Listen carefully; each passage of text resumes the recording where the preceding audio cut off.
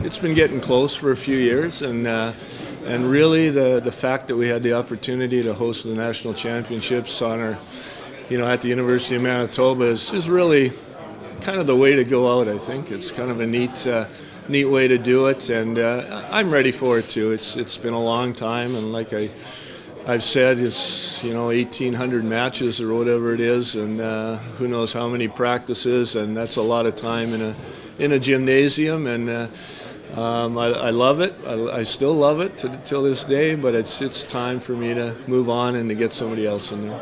There's so many memories, just getting to this point now where I'm thinking about it. It's virtually impossible to pick out one. I'd have to pick out 10. I mean, we were in the national final 18 times and won 9 championships. But honestly, some of our greatest seasons were years that we came in second or third when we had no business being there.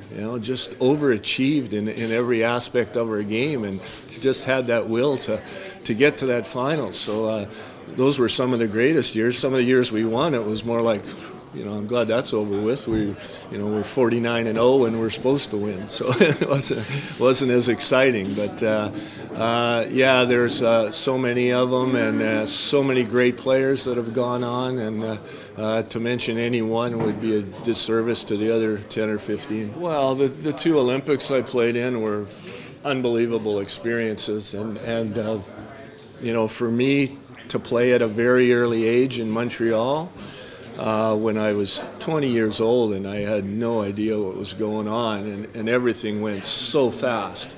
To have the opportunity to come back again and play in Los Angeles when I was more mature and could really enjoy the experience was absolutely awesome. My philosophy really of coaching really evolved into teaching players that if you work hard, if you have set realistic goals, achieve those goals, reevaluate those goals, keep pushing yourself, research where you want to go, and believing in yourself that you can be successful in whatever anyone does. Not leaving the program and going, gee, I hope I win the lottery. That's probably not happening, but hey, I can be as good as that guy over there if I put the time and the effort in. I'm going to outwork him and be successful, and that's a big part of the philosophy.